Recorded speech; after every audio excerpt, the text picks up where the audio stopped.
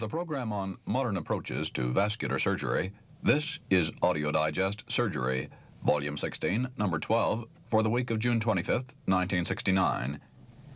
During this coming hour, you'll hear an analysis of vascular surgery in trauma and in cancer, a panel discussion on various problems in vascular surgery, experiences on the prevention of pulmonary emboli by partial occlusion of the inferior vena cava, and an abstractive note from the current surgical literature. Guest participants on this program, recorded at the recent annual meeting of the Ogden Surgical Society, include Ralph A. Detterling, Jr. of Tufts University School of Medicine, Boston, William H. Moritz of the Medical College of Georgia, Augusta, Alton Ochsner of the Ochsner Medical Foundation, New Orleans, and Dwight Parkinson of the University of Manitoba Faculty of Medicine in Winnipeg. To begin, Dr. Detterling elucidates several pertinent aspects of vascular surgery in trauma and in cancer. The type of injury that you encounter that require any kind of surgical consideration are, as you might expect, transection of a vessel, the tangential opening of a vessel, and then a contusion. Now, the first two don't require much discussion. A major vessel that's transected may surprise you in not bleeding too seriously, even a vessel the size of a femoral artery in a young person, say a butcher's assistant who cuts himself. There's a retraction of the vessel, the adventitia closes down, a clot forms because of the resistant tissue pressures, and you may not have an exsanguinating hemorrhage. On the other hand, a tangential wound does not allow the retraction, and you may get very serious bleeding, and unless there are proper measures taken by the ambulance attendants or whoever is rendering first aid, you can have a serious problem on your hand from a much less impressive tangential wound. The contusion is an interesting thing because we see it mostly, at least at the city hospital, where there are 8,000 fractures and sprains a year, in relationship to fractures and dislocations, and not because of being hit in the arm or leg with a baseball bat or something else of that sort. In the use of high-velocity missiles, either wartime or in peacetime hunting, you can have a tremendous amount of vascular injury unrecognized by the cavitation behind the passage of a missile. And the tissue vibrations there can be such to destroy the endothelium, and you end up with a thrombosis and, of course, all of the problems that can follow depending where the particular vessel is. And this deserves attention and often may require excision and grafting, in contrast to what seems to be more obviously serious injuries, the two types we mentioned before. Now, the sequelae, again, are pretty evident. The thrombosis and possible gangrene, aneurysm formation, severe spasm, and AV fistula are among those, of course, that you'd be concerned about and try to prevent. The spasm situation has always been something that's been of interest to me, and I think has been perhaps overemphasized in the old literature, where they used to feel that spasm frequently could produce enough ischemia to lead to gangrene. I rather believe that this is quite uncommon, and I also believe that severe spasm sustained for any period of time is uncommon unless you have a continued initiating source, such as the fracture, fragment, dislocation, or foreign body. Now, in controlling that kind of spasm, topical application is the most effective, although there have been many times advice given to use 60 milligrams of papaverin intramuscularly or something of this type. Most people who have attempted to deal with the local spasm problem have felt that nothing less than 2.5% papaverin topically would do anything, and many people have been very disappointed with this. Now, Shires seemed to feel that 1 or 2% xylocaine or 2.5% papaverin was pretty good, and our own experience has not been that supportive. So that we've been more inclined to go along with mustard, and some of the others who have felt that mechanical distension of the vessel sometimes is the most effective, and so with soft occlusion of the vessel segment, preferably not with an instrument, we have injected material into the segment of artery, either saline or one of the agents like papaverin, and distended it. Dr. Griska in our department has even had a few occasions in which he did an arteriotomy and distended the vessel with a hemostat and then put a vein patch on it. Now, these are not common things, but I think if you're going to face the problem of spasm, then it ought to be done effectively. The sympathectomy or block is more commonly a thing that's probably used as an adjunct, and in Shire's cases, 50% of his group had sympathectomy or block. Our own group are much less commonly than that. Now, the major factors in trying to get some attention to the patient, of course, is early recognition of arterial injury. And this may not be too easy if the patient has not exsanguinated, and particularly if there's multiple trauma. So that the local evidence of arterial injury is quite important to seek out, and any general evidence of hemorrhage, occult hemorrhage with the fast pulse rate, the lowered blood pressure, and pallor, and even evidence of shock, I think is quite important to follow through and get to the diagnosis. So that the next thing would be the early definition of the extent and importance of the injury. And arteriography has been used quite a bit in this regard. I think it's only important to endorse what Lumpkin and Shires have said, that there are instances where there's a definite damage to a major artery where the arteriogram may not show the extravasation of contrast material, so that you cannot entirely put all of your chips on that particular procedure. The early corrective measures, I think, are perhaps the most important thing, with time in some areas being extremely important. The stab wound, and this can be a knife, an ice pick, or anything else, has been about 50% of most of the larger reported series. Among the others, gunshot, about 1/3, and most of these are small caliber, so that you don't have a great deal of tissue damage. These would be 22 pistols most often, and then 25 and 32 caliber perhaps next, unless the police are involved, in which case you've got 38 caliber. Blunt injuries, only about 5 to 10%. And as I said, most of these would be associated with some kind of orthopedic trauma. It's of interest that about half of the arterial injuries also had some major venous concomitant damage, and this should be recognized too. We've had a couple of rare instances with very elderly citizens falling against a bureau or stumbling against a table, fracturing a very calcified artery, and ending up with a very large hematoma of the thigh, which required evacuation. But this is sort of unusual. Now, the matter of grafts comes up, and I think that this is a very uncommon type of thing. It should be uncommon. In trying to go through the orthopedic experience, in contrast to the general overall, there were some differences. That the incidence of gangrene in the blunt injury, this is the distorted vessel from pressure, outside pressure and stretching, that the trouble in those patients was much greater. Now, a lot of these did involve problems involving the arm joint, which was not a very good one to have involved with an extended period of ischemia. In the direct injuries, I think just a simple over and over suture ligature with fine arterial silk is the best. Shire has made some comparisons about everting versus continuous, and that the reduction in the circumference is twice that with the everting as with the continuous suture, and we've used continuous suture for aortic as well as peripheral arterial repairs now for some 10 or 12 years. In any instance, the needs of grafts, regardless of the cause of vascular injury, has been less than 10%. It was interesting in the group from Dallas, which went back some years, that he had 30 grafts, and 20 of these were synthetic, 2 were vein, and 8 were homologous. In our New York experience, before I went to Boston in 1959, we had mostly homologous and vein grafts, but in Boston we have had mostly vein grafts at the city hospital. And part of the reason there has been that we've had a high infection rate in elective reconstruction, so that we feel that there'd be much greater safety in using a vein, in view of the fact too that with penetrating injuries you've got a contaminated field.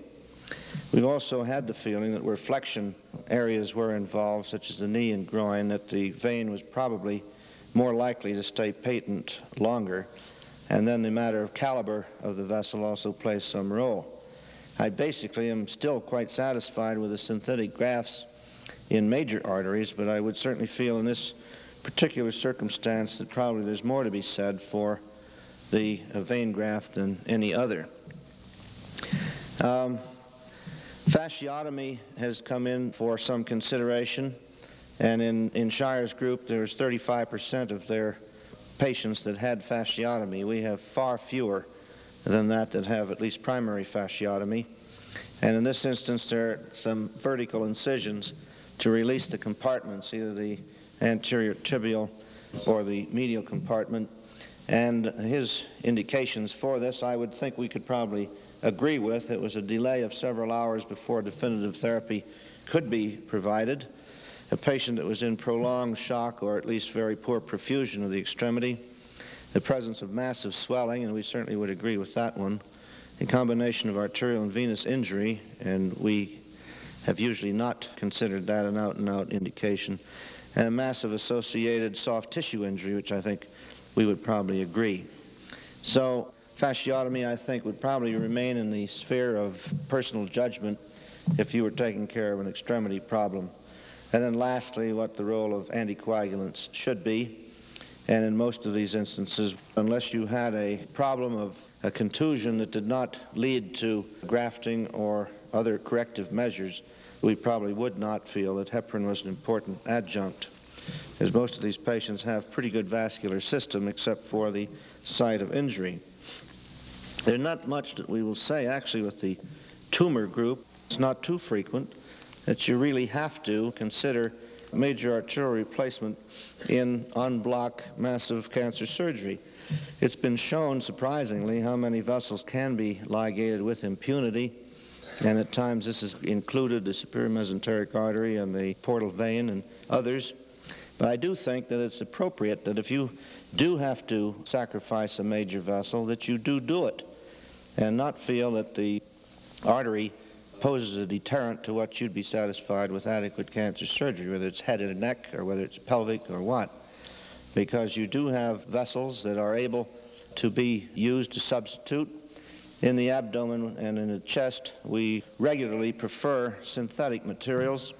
The only exception being is if you're in an infected bed, we'd be inclined not to use any synthetic because you're asking for trouble.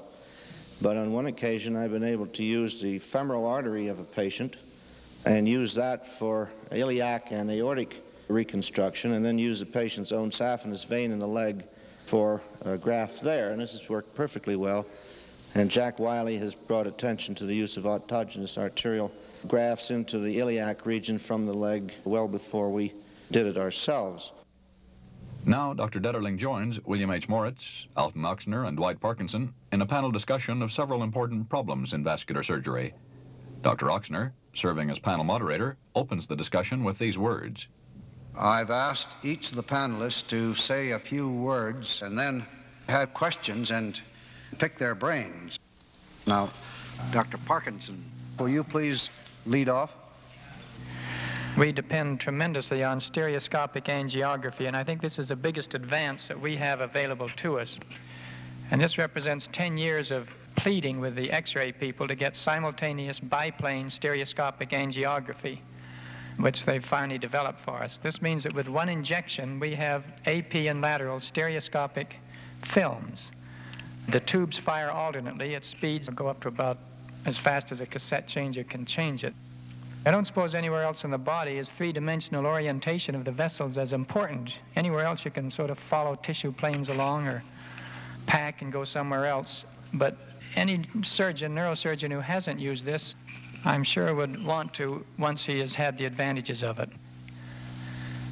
Now to go up to the carotid cavernous fistula. This is the two cavernous carotids, the cavernous sinus, and the blood vessels that we have found and named and described connecting them. I think you have to realize now that there are two types of carotid fistula. In the one, the tear may be in the wall of the carotid itself, but in the other, one of the branches may be torn. And there's no amount of trapping of the carotid that's ever going to control the flow from the torn end distally. Now, operation transcavernously is quite feasible. We've done it. It's a pure straight anatomical dissection once you know where you are. But Every operation designed for this fistula, the carotid has been sacrificed. And we're convinced in the future, and certainly our next case, if it doesn't come to us with a carotid already ligated, the procedure of choice is going to be to go in there directly and deal with the fistula, if possible, and preserve the carotid in the ophthalmic artery. I'm sure that that will be the procedure of choice from now on. Bill, I'd like to ask a question. Dr. Parkinson said something, I think, that surprised me. Didn't you make a statement that the internal carotid artery went through a vein? Was within a vein? You mean within the venous blood, not lined with endothelium on the outside? Now, that's a good question. The cavernous sinus has never really been studied very much. The cavernous carotid artery lies within the cavernous sinus. And there's some people who believe the cavernous sinus is a plexus of veins, and others that it's a big venous channel, just like your sagittal sinus. But there is intima on the surface of the carotid.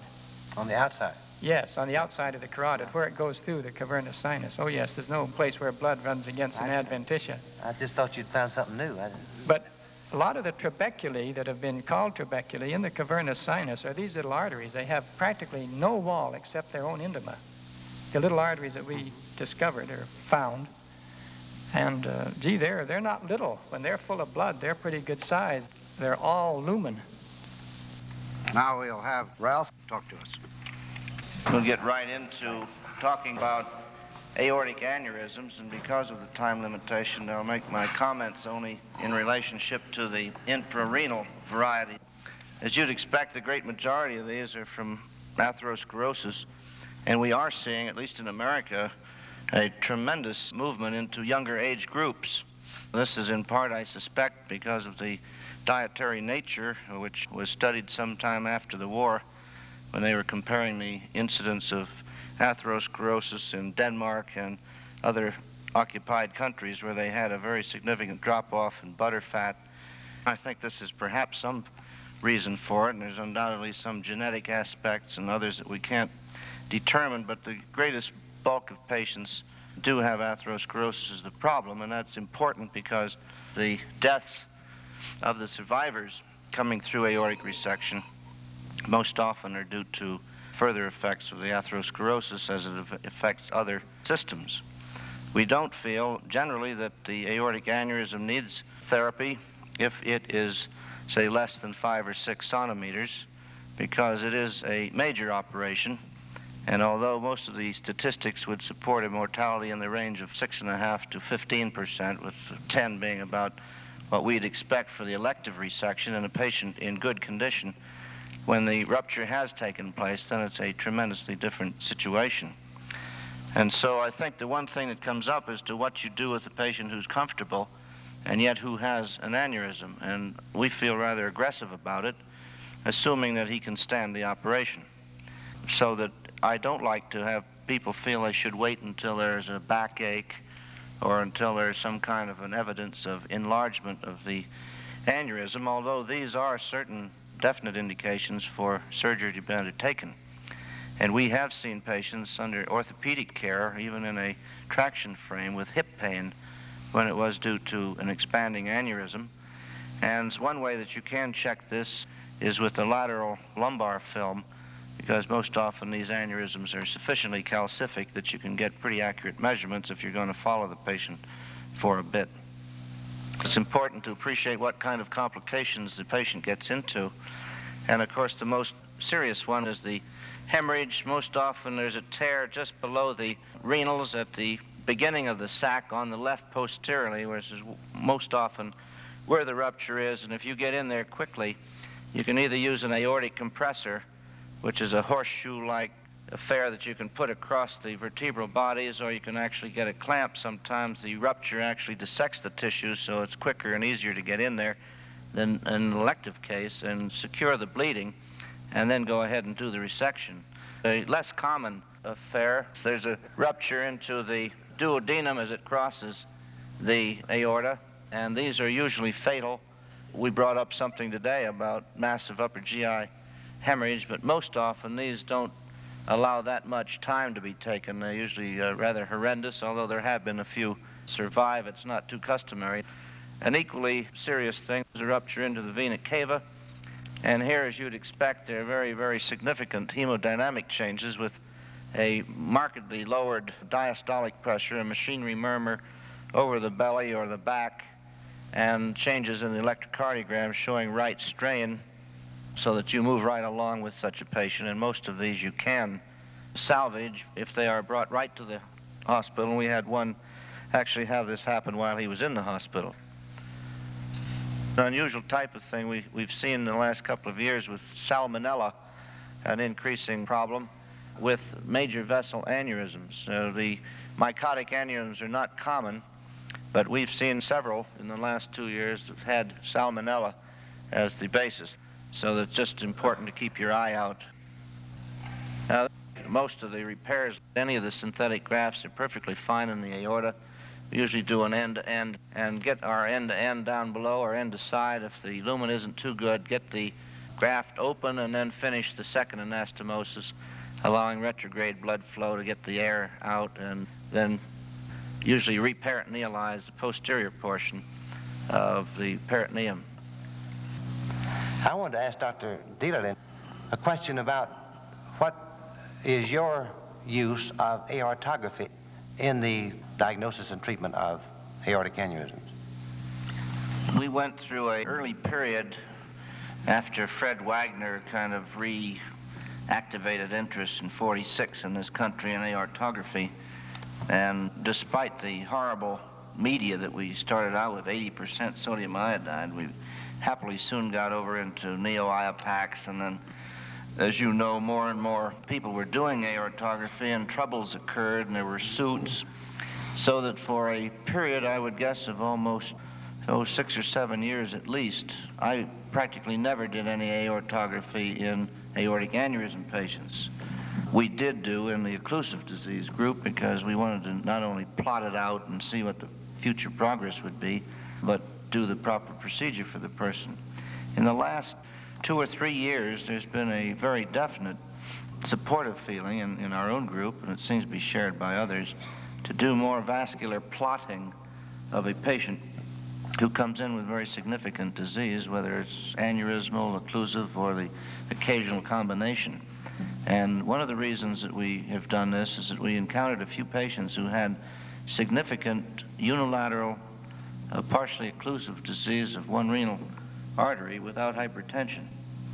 And being there and ordinarily not trying to feel the renal arteries if you're doing an aortectomy, we then got interested in trying to determine just what degree of disease there might be in the abdominal viscera. And our radiologists, with their fast seal catheter technique, could get you anything you wanted, so that they did get us a celiac axis, superior mesenteric renal, and aortic picture. Then extending the studies to 4-vessel ones in the head for extracranial occlusive disease, and getting interested in coronary work, there has been, I think, a further refinement, not only of the ability of the people doing it, but further improvement in the contrast media that's used.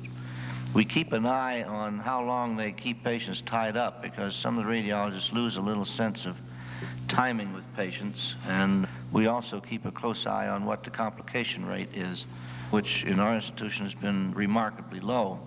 We do now, I would guess, in perhaps 3/4 of the patients with aortic aneurysms get an aortogram, not so much to confirm the fact it's there, but to try and determine what the state of the vessels are elsewhere. Dr. Parkinson wants to ask a question.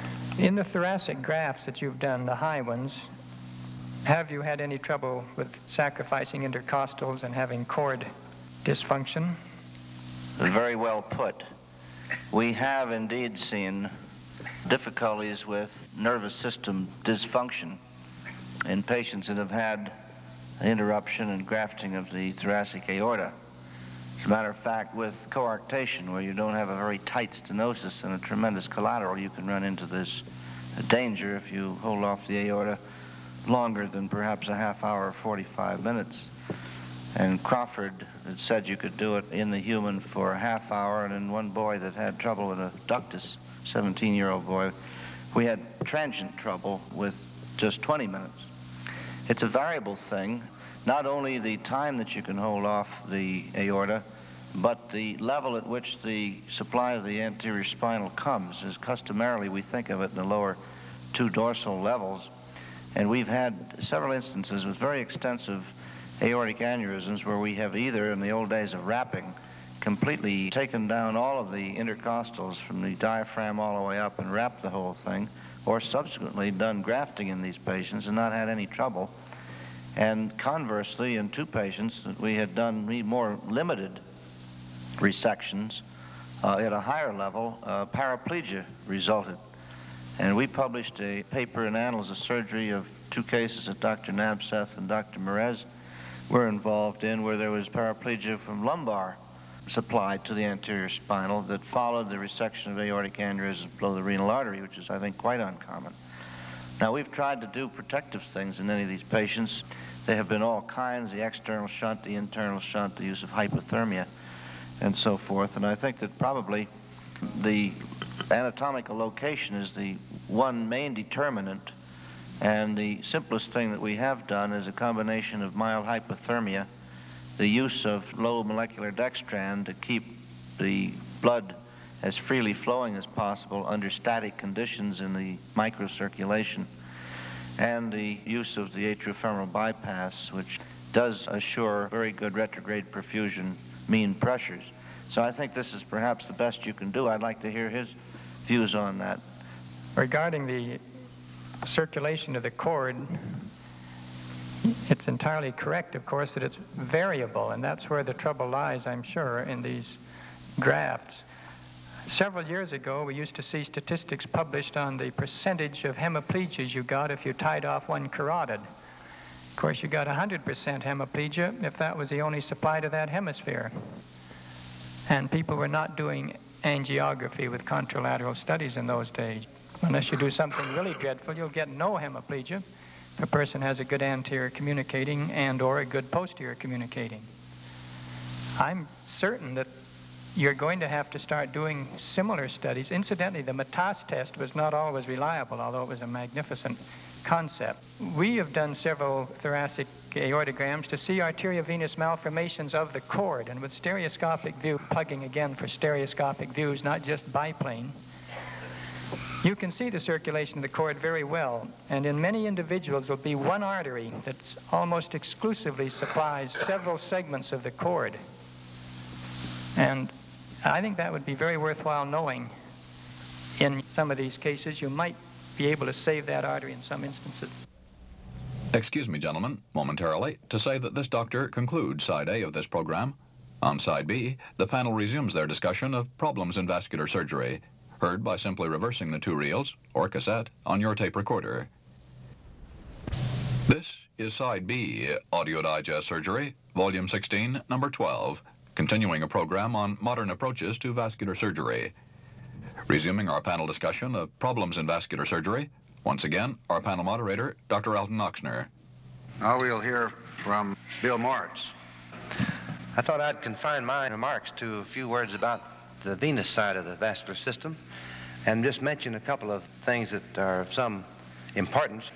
Then the question of doing thrombectomies for patients with acute thrombophlebitis, particularly the more severe form that goes by the common name of phlegmasia cerulea dolens, there is quite a question, I think, as to whether or not the patients respond better to thrombectomy than they do with simply elevation, heparinization, and non-operative therapy. And I think the controversy probably should be decided upon on the basis of several considerations. First is, which method of treatment would be associated with a higher incidence of thromboembolism? I think in that one category that there probably is very little difference. My own impression, which is not too firm, is that the treatment of thrombectomy is more often associated with pulmonary emboli than treatment by pure heparin, elevation, and compression bandages. So that from the standpoint of embolization alone, there probably is little choice between the two, but what little choice there is probably would favor the non-operative treatment. Second consideration would be the frequency with which gangrene developed in the very marked cases of phlegmasia cerulea dolens following the two forms of treatment. And there, at least in my opinion, I don't think it makes much difference. From the standpoint of development of gangrene, I think that the amount of gangrene that will develop is determined prior to the time you see the patient. If the patient has necrosis at the time you see them, then he's going to have some gangrene whether you do a thrombectomy or not. If he doesn't have necrosis, I don't think that they'll have gangrene, at least not commonly, even if you just treat them by heparinization, elevation, and compression. And the third consideration I think that we should give thought of in reference to whether or not we should do early thrombectomies in these patients has to do with the seriousness of the post-phlebitic sequelae that develop following the two forms of treatment. The early reports following thrombectomy were quite glowing, but I think rather shortly thereafter, there was considerable question as to how much good this actually was doing. And the question was brought up because of the rather common observation that post-operative venograms usually showed that the vein which had been opened by thrombectomy had, in spite of early heparinization and late anticoagulants, had become reoccluded.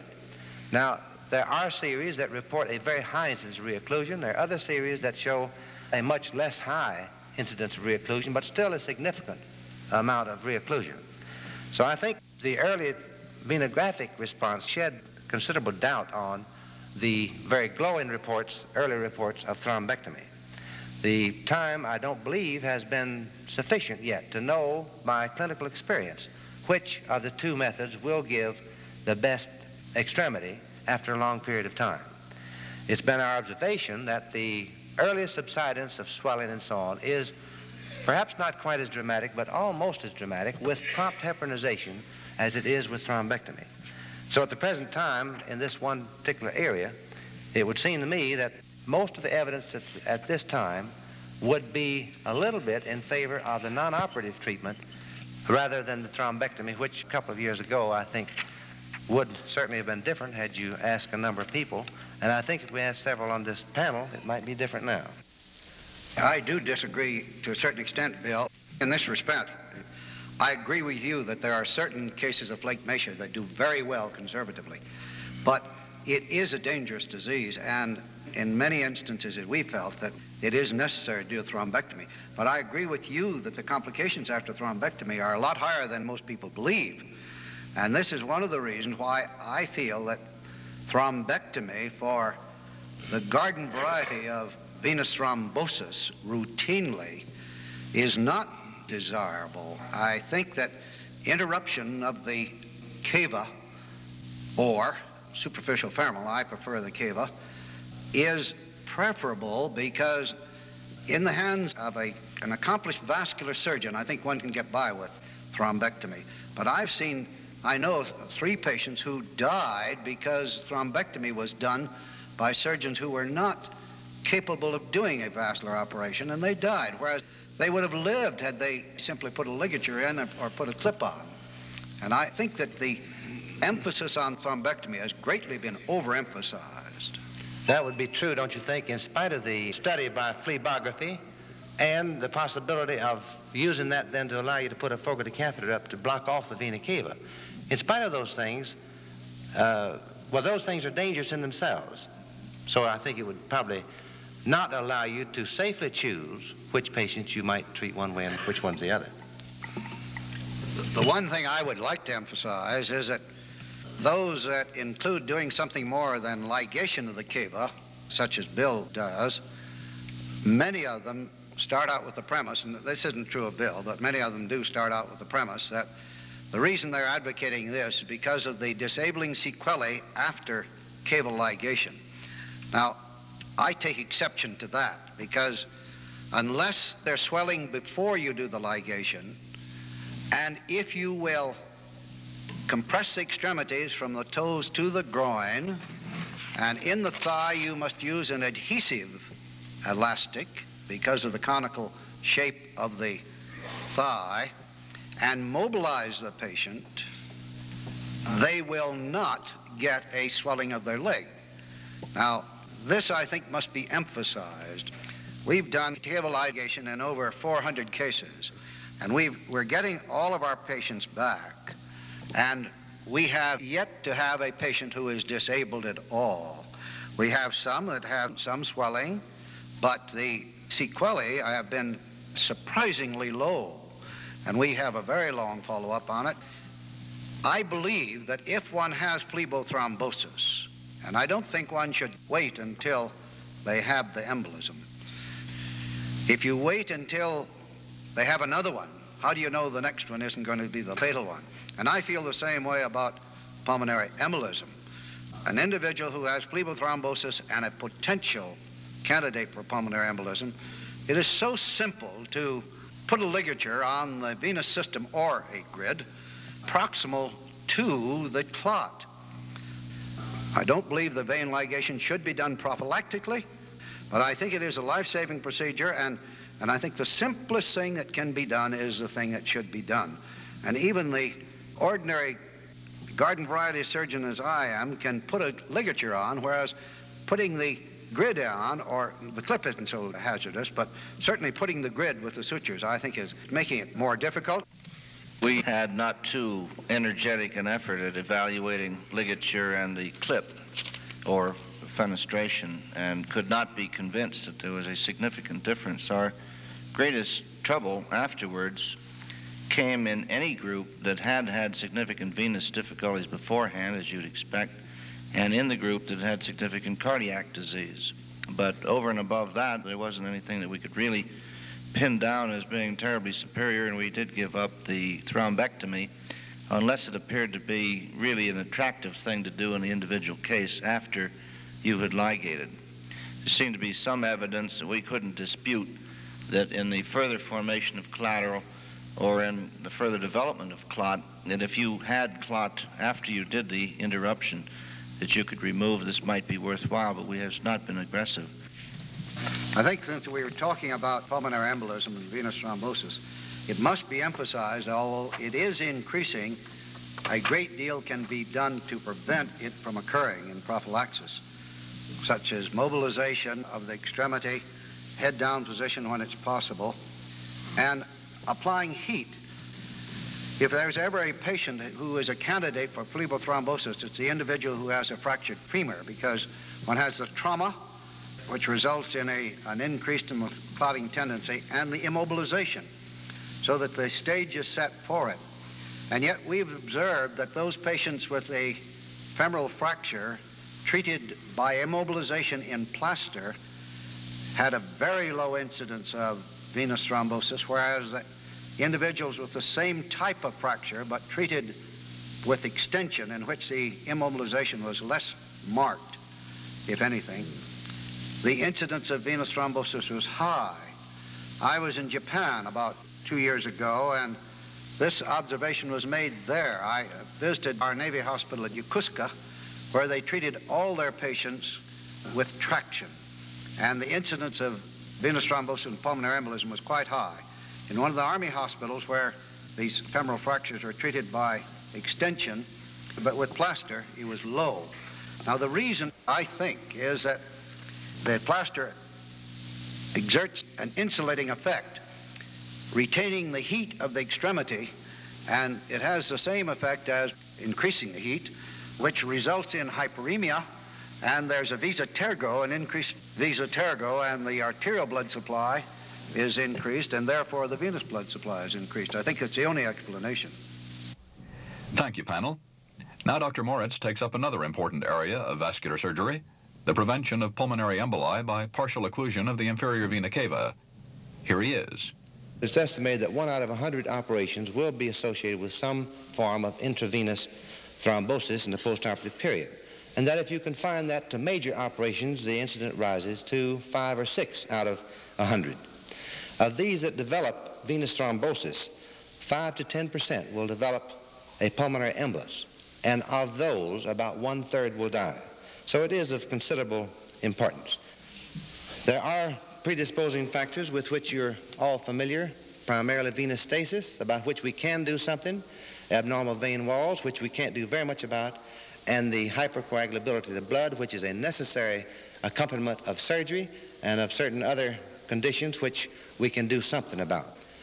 Some of the things that we can do in order to help prevent the occurrence of venous thrombosis, we can do things specifically to try to accelerate the blood flow particularly in the lower extremities, the compression of our leg bandages, exercises in bed and early ambulation. It's probable that if we're really worried about a patient, we should start the elastic support prior to the time of surgery, since many of the later episodes probably have their origin during surgery. We can also avoid those things, particularly in the postoperative period, which are known to slow up the circulation, such as abdominal distension by appropriate nasogastric suction, avoid excessive degrees of dehydration, and avoid certain positions, such as the jackknife position, which no longer is used, hardly ever, which would, if used, tend to promote venous stasis. Actually, the diagnosis of venous thrombosis is first made usually by the occurrence of a pulmonary embolus, manifested by the typical chest pain, cyanosis, dyspnea, and tachycardia. X-rays, as you know, initially are likely to be perfectly normal, and only 1, 2, or 3 days later would it show the characteristic signs. There are only two fairly certain ways to diagnose it with certainty. One is by autopsy, and a more preferable way is by pulmonary arteriography. All other tests leave considerable to be desired from the standpoint of accuracy. Even the scans show a fair number of false positives. Now, when a patient has venous thrombosis manifested by a pulmonary embolus, then certainly treatment is indicated.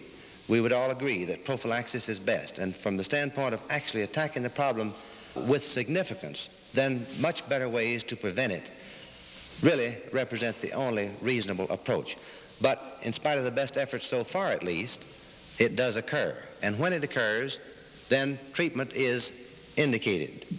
There is very little disagreement with the general feeling that in almost all patients, the treatment of choice is immediate anticoagulation by heparin.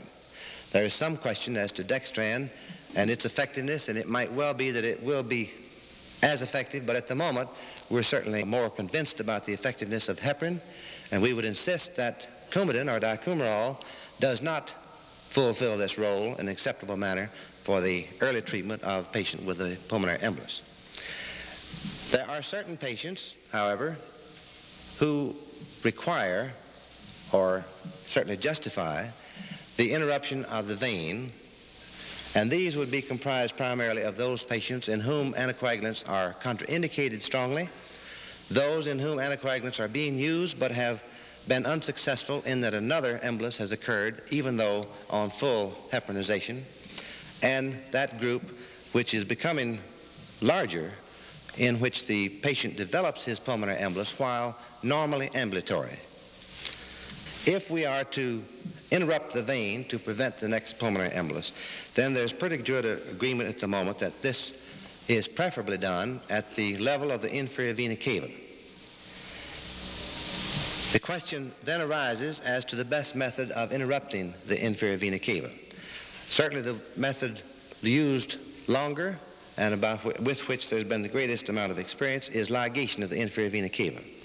There are certain difficulties, however, associated with the total occlusion of the vena cava, which we would like to avoid if we could, if we didn't sacrifice anything from the standpoint of effectiveness in preventing the embolus, as reported by Dr. Dale in a series of 10 patients in whom he measured the pressure response to ligation. There's an immediate appreciable rise, which does come down fairly rapidly and is only slightly increased beyond the first few hours, actually, certainly the first few days. There must be a rapid development of collaterals or the patient will die. Collaterals, regardless of how adequate they appear, are never as physiologic as the normal pathway, which is the vena cava. Now, in order to narrow the cava enough to prevent the passage of a sizable embolus and yet to not interfere with the blood flow, studies indicated that with a normal physiologic range of between 1,000 and 2,000 cc's per minute, and to maintain a normal pressure of less than 50 millimeters or 5 centimeters of water, it is possible to have that normal flow with no alteration in pressure if the clip has a gap of 3, 4, or 5 millimeters. If you make it smaller than that, then you get out of the physiologic range. So we did accept then the smallest lumen, which is 3 millimeters, which does not significantly interfere with the blood flow through the area as the ideal size of the gap in the clip.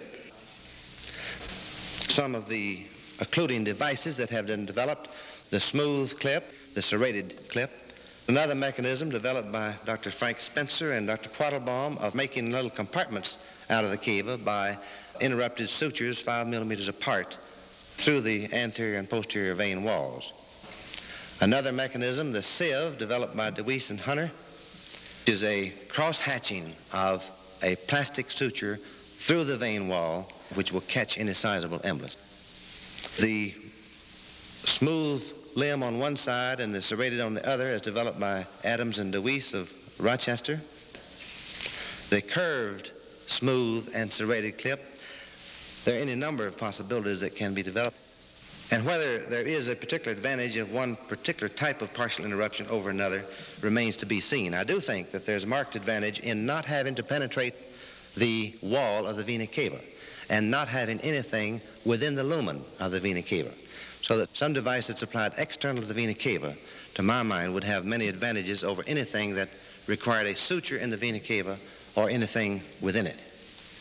We do think that when the clip is applied, it is exceedingly important, in my opinion, that when anything is done to the vena cava, the patient continue as soon as he can on anticoagulants, because nothing you do to the vena cava affects the primary problem of intravenous thrombosis. So our routine is, after applying the clip, to first put them on Dextran for a period of 2 to 3 days, 1 unit daily. And then, unless heparin has been contraindicated, to restart the heparin for a period of 5 or 6 days, and then to put them on Coumadin and keep that on for another 2 to 3 months. It is important, I think, to prevent venous pathology by resuming as quickly as you can the anticoagulant therapy. Now, our experience is limited at this time to 72 patients, which we have accumulated in the course of about 13 years. So we don't do it really very, very often. Well, in this series of 72 patients, the indications for surgery were in 30 instances failure of anticoagulants. In 6, anticoagulants were contraindicated. In 6, the embolus occurred while the patient was normally ambulatory.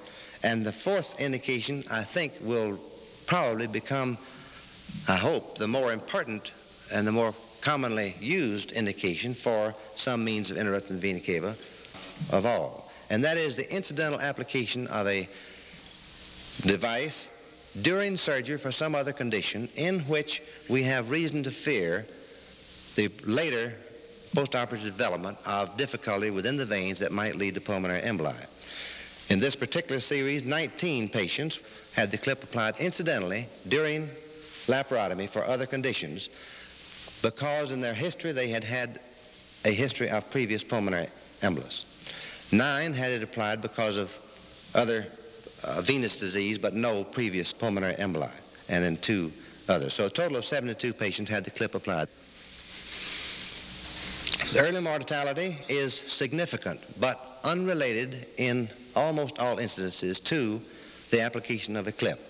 Most are due to the poor condition of the patient at the time. Some cardiovascular cause in 5, 3 of which were myocardial infarctions.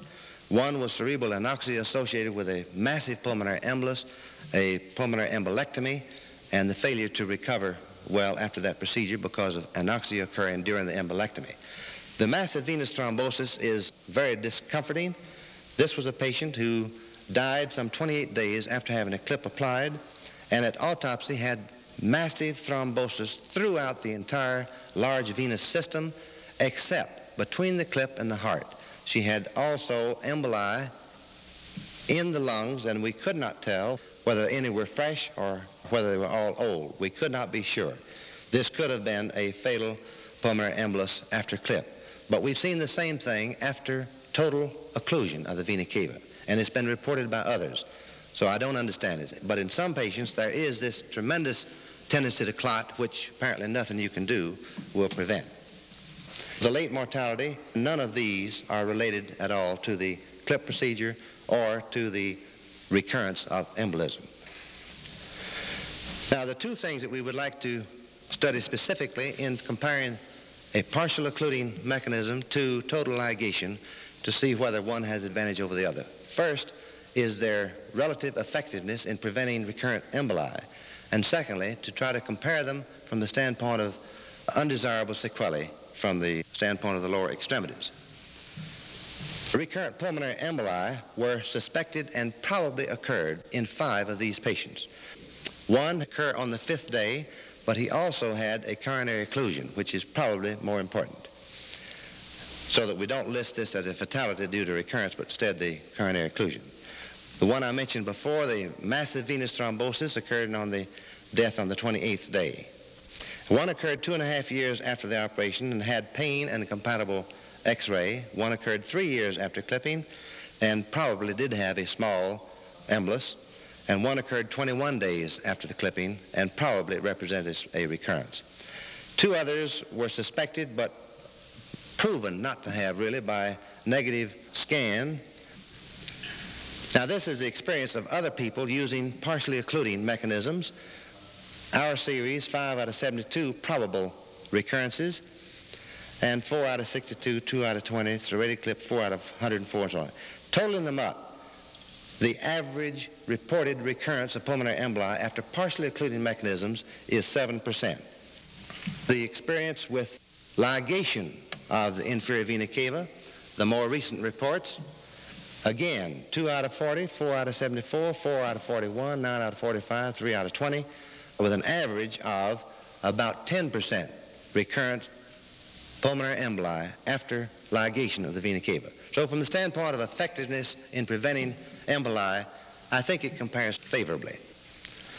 Now, what about the fate of the extremities? 67 patients with 130 extremities were followed for periods up to 12 years. 94 of the extremities, not patients, had no ill effects observed after the operation. 47 had been normal before the clip, 47 had been abnormal before the clip, but they had had no progression of difficulty or had gotten better. 36 had become worse after the clip. And how they got worse, 24 had minimal amount of edema, 6 a moderate amount, and only 1 has developed ulceration. Recognizable phlebitis occurred in 11 patients, and 10 developed acute massive thrombosis at some time following the clipping procedure.